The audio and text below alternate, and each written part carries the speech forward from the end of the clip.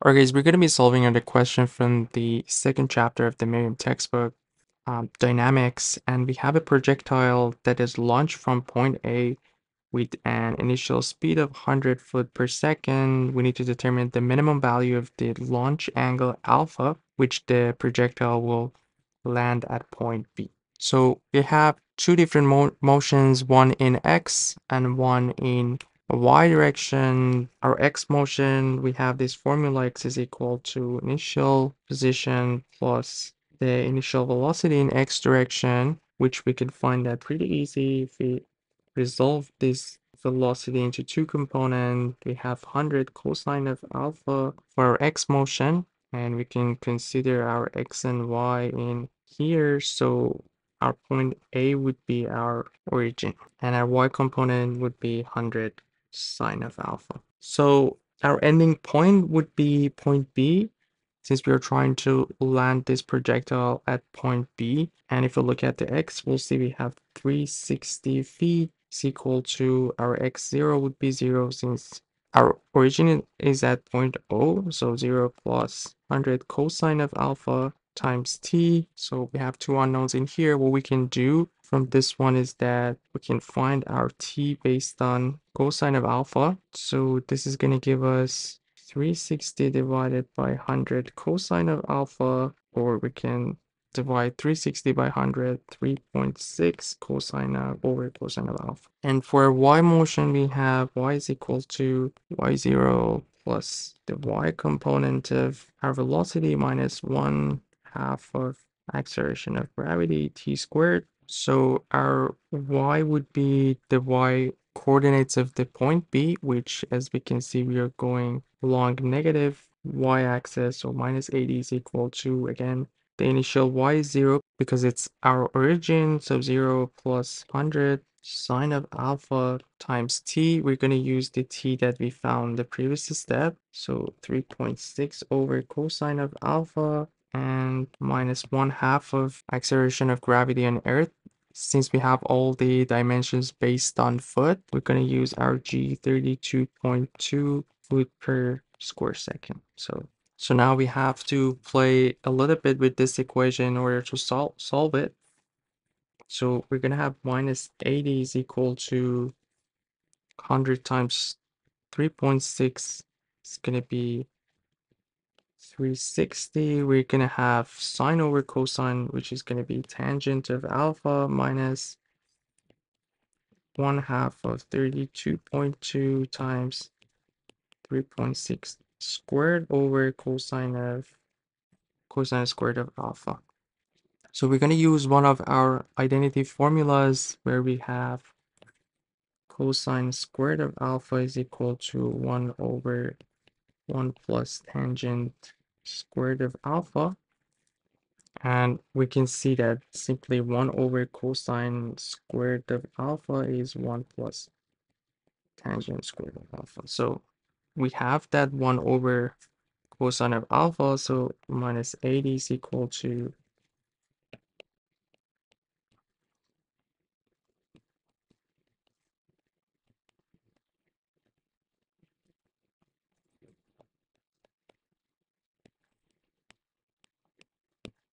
all right. Now we need to multiply this in each of these two. So minus 80 is equal to 360 tangent of alpha minus 32.2 times 3.6 squared divided by 2. So it's going to be minus 208.66 minus 208.66 tangent of alpha, tangent squared of alpha. So if we want to bring everything on the other side, we're going to have 2866 tangent squared of alpha minus 360 tangent of alpha plus 208.66 minus 80. So 128.66 equals 0. So here, if we just call our tangent x, we're going to have x squared. If we want to find x, we simply have a quadratic equation. So we're just going to use the quadratic formula in order to find the answers. So 360 plus or minus square root of 360 squared minus 4 times A times C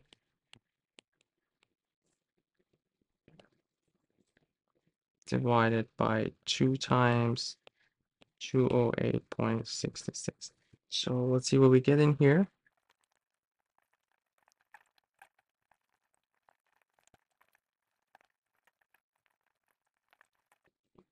Divided by 2 times 208.66. So our first answer would be 1219.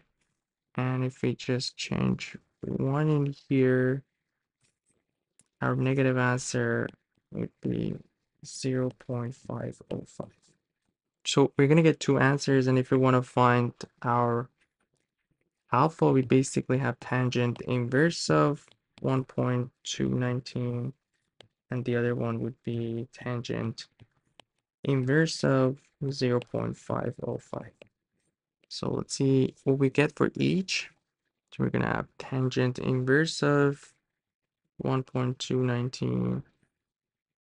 That's going to be 50.64 degrees. And the second one would be, which is going to be 26.79.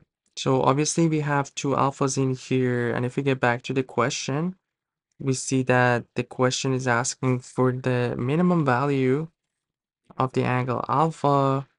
And you might think that, okay, we have two different angles in here and 26.79 is the answer and we're good to go. But that's not the whole story. We still have to check one more point in order to make sure that the projectile is going to make it to the point A. And one thing that we need to check is this edge in here.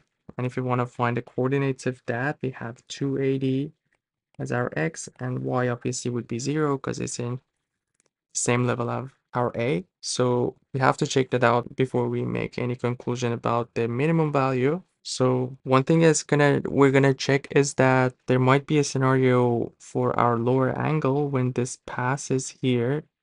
It's gonna hit this point. It's gonna hit this wall at somewhere in here, which if we use this x, if we get a negative y, that shows that our projectile is not gonna pass this point and it's gonna hit the edge. And we don't know if this is the case for both of our answers. So let's check with each of them first. So let's check the first one first. So it makes sense to start with the lower angle. So since we have the odds of lower angle hitting that edge is more than the higher angle. So let's just try that. So we have two formula for our x and y, same as what we started. So let's find the t first, and we're going to put that t in the second equation, and we're going to see what we get for our y. If that y is negative, which means that when the ball or the projectile reaches the 280 meter in x direction, the y has to be higher than this point in order to pass this point. So let's see what we get. Let's just find t first. So our t was basically x over 100 cosine of alpha. So our x is 280 and we have 100 over cosine of 26.79. Let's find our t. So we are checking when our alpha is 26.70, we're gonna have 280 divided by 100 cosine of 26.79. Our time would be 3.14. And if you want to find our y, we're gonna have formula 100 sine of 26.79 times t, which is 3.14 minus 1/2 of g. And let's see what we get for y in here.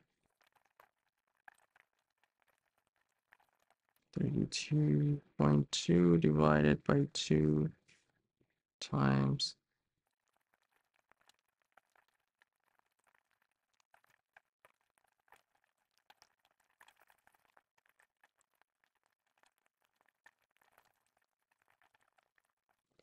Yeah, so I made a mistake in the calculation. So 100 sine of times 3 point, and this is going to give us a negative number minus 17.2, which is less than 0. And since we have a negative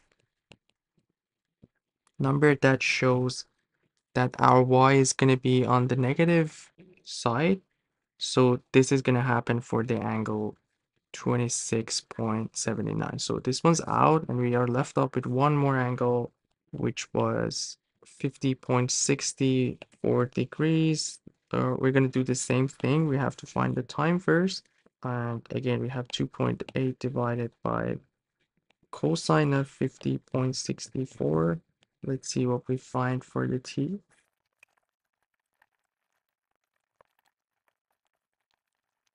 So this is going to be 4.42 seconds.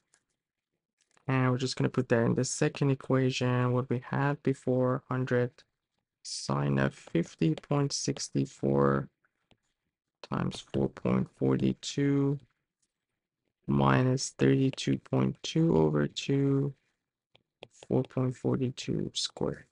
So 100 sine of 50.64 times 4.42 minus 32.2 divided by 2 times 4.42 squared. And this is going to give us 27.21 feet. And that shows that when we throw this projectile by the angle of 50.7 degrees, by the time that it's here, it's going to be around 27.21 above this level. So 27 above that, and it's going to make it to point B. And this would be the final answer for this question. My only issue with this question is that the question is asking for the minimum value of alpha, which I don't know why there is this minimum value in this question, because if we change this angle, that's gonna change our x and y, and we're not gonna make it to point B if we play with this angle. So not sure why there's a minimum value in this question. If anybody has any thoughts on this, feel free to drop it in the comment, then everybody can benefit. But other than that, that's the final answer for this question. Hope everything was clear, and you guys take care. I'll see you in the next video. Have a good one.